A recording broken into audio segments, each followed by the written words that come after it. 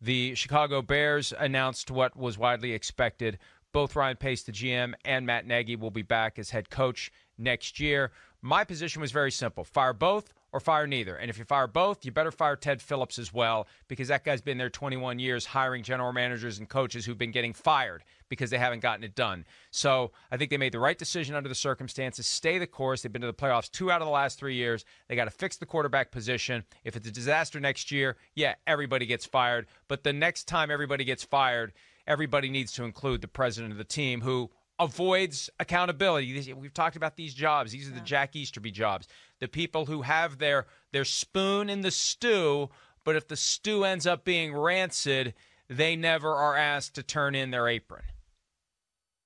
And, Mike, they've made it clear by saying today that we are not giving these guys contract extensions, that they are absolutely on the hot seat and they need to take another step. Now, what that other step is, we don't know. Whether that means winning a playoff game or getting to the championship game or getting to the Super Bowl, we don't know what that next step is. But Pace will be in the final year of his deal, and Nagy has 2 years left on his deal. So these guys are absolutely on the hot seat going into this year. They're going to have to answer that quarterback question and answer it in a hurry if they're going to keep their jobs beyond this season. Let me make one other point real quick. I know we have to go. We've got Football Pod in America coming up, and as usual, it chews up about half of the show.